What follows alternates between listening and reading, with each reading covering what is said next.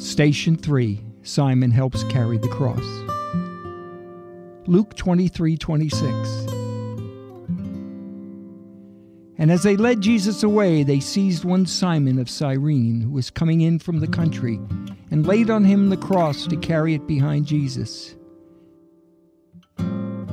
It's remarkable to see that even our Lord accepted help when things were tough.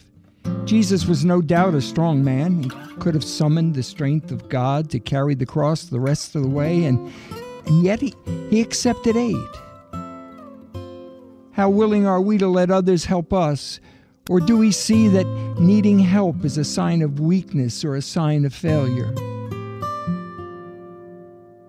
Lord, help us to see that we cannot live life alone and that we must be willing to let those near us help us when we need it.